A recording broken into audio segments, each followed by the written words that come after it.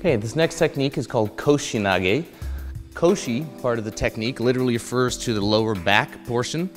Nage, again, is throw. So I'm throwing my partner over my hips or my lower back. A good way to start this out, again, with a Gyako-Hanmi Katate Dori, wrist grab. I want to open up the space, move my feet directly in front of my partner, and I want to try and keep a fairly thin stance, and not to get too wide for this.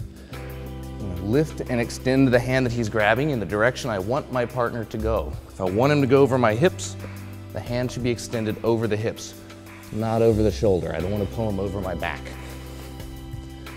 So open up the space, move right in front of my partner, extend the arm and look where I want my partner to go, and all the way over. Again, I don't want to feel like I'm having to get in here and lift my partner up.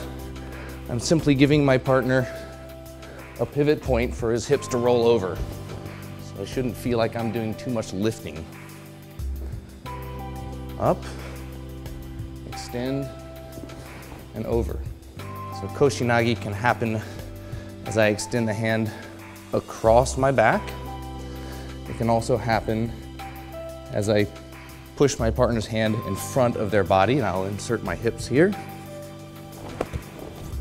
Right.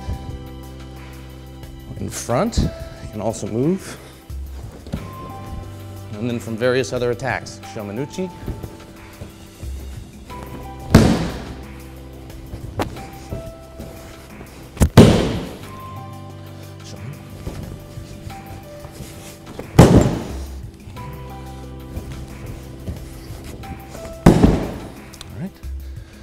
Koshi Nage, hip throw.